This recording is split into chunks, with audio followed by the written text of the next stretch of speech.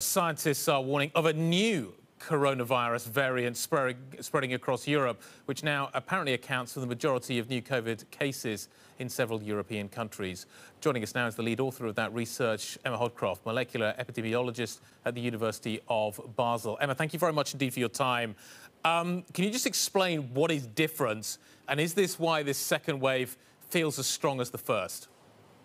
So one thing that's really important to note is that even though the dynamics of this variant are notable, this isn't the majority variant in every country in Europe that's seen a spike. So it's certainly not the cause of that spike that we've had in the last few weeks entirely.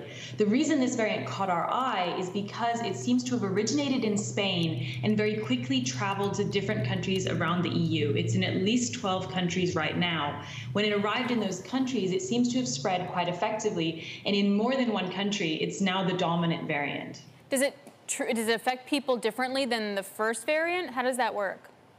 So we don't have any evidence that's the case right now, and I definitely want to highlight that because I don't think there's any reason for people to be worried.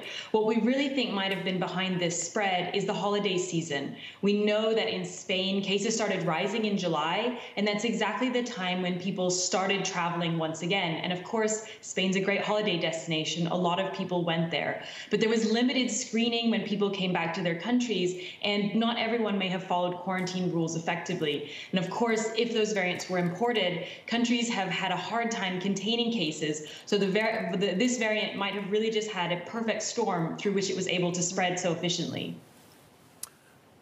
Is this going to affect the way that we think about vaccines? Is the vaccine that's being developed going to work on this as well?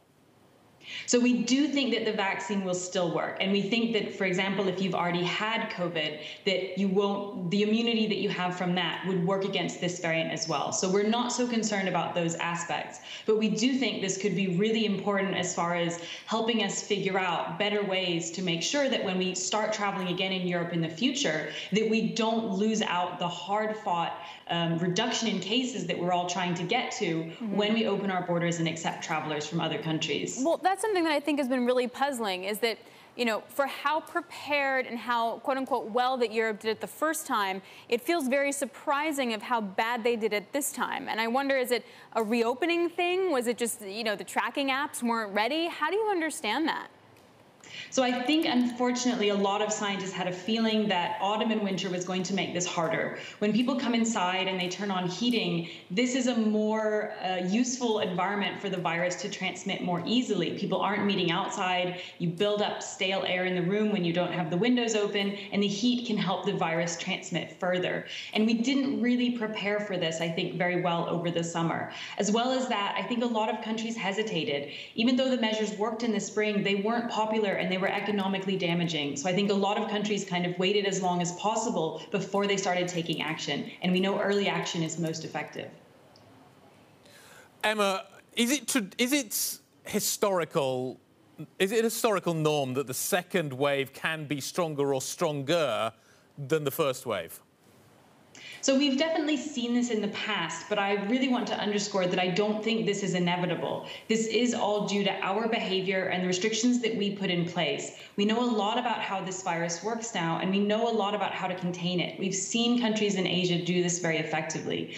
We can get this virus under control if we want, but it will mean a balance in what we invest in and the kind of economic and transmission policies that we decide to put in place. So what does that actually look like? Because at least Dr. Fauci here in the U.S. is basically saying, look, if you had everybody wearing masks, you could really shut this thing down. What do you think?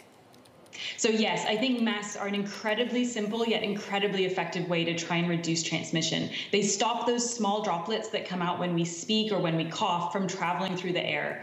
Investment in test and trace systems is also one of the most important things. Some of the countries that have really done best at containing this virus have just poured resources into this, but these only work when cases are low. So countries have to really decide that they're going to be willing to take the steps with things like mask wearing, maybe reducing densities in restaurants, restricting closing times if there's a lot of cases, maybe even going into lockdown, to keep those cases low enough that your test and trace teams can work efficiently.